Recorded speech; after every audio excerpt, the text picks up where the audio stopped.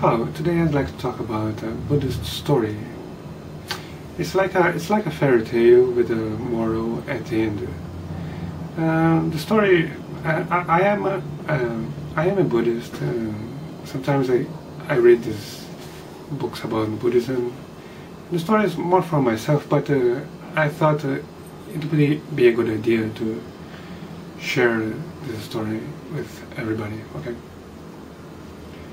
So, hope you enjoy it.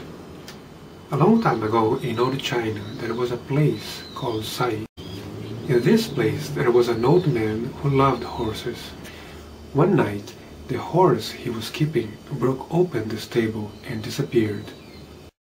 Having lost a most loved horse, the old man became deeply sad.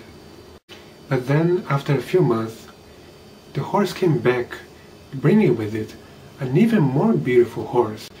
The old man was extremely happy. Being an exceedingly good horse, the old man, in the peak of joy, told his son to ride the new horse. The horse ran at full speed through the fields. Being too swift a horse, the son lost his balance, fell off the horse, and in the end became disabled for life.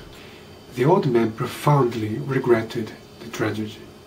Meanwhile, war with the neighboring country started.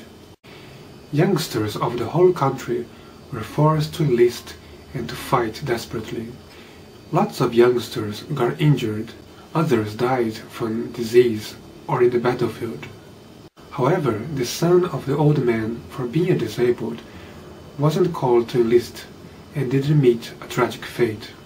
The old man was happy with the disability of his son. This is the origin of the proverb, Sai Yoga Uma. Which one is fortune? Which one is misfortune? Fortune is not fortune forever.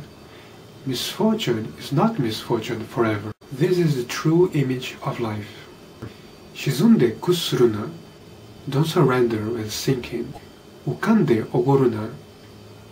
Don't be arrogant when rising.